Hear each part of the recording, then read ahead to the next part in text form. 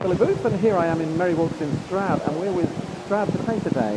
And Hi. this is... Amanda Godber, hi, nice to meet you. Great, and what's been going on today? We've had our annual Potato Day. We've had 18 varieties of potatoes that are sponsored from Dundry Nurseries.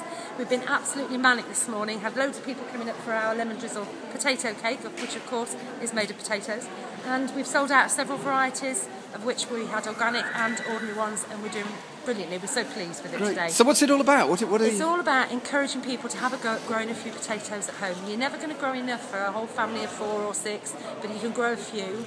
And when you get some and you take them out of the bag or the ground, and you wash them off and you put them in a pan of water and just eat them with a bit of butter, absolutely fabulous. Great. So it's just to get used to growing a bit of your own stuff. And say a little bit more about who you are and who's doing it. I work for an organisation called Down to Earth, and our remit is to increase access to and availability of locally, organically grown food from gardens, and allotments. So all to do with fruit and veg growing, and we dig up lawns, we put raised beds in, we provide plants, we do training courses, workshops, all that kind of thing, and we're mad on compost. Great, and you're doing it in partnership with? Today it's Transition Stroud, and we've got some volunteers that just want to come along because they enjoy the buzz of the day.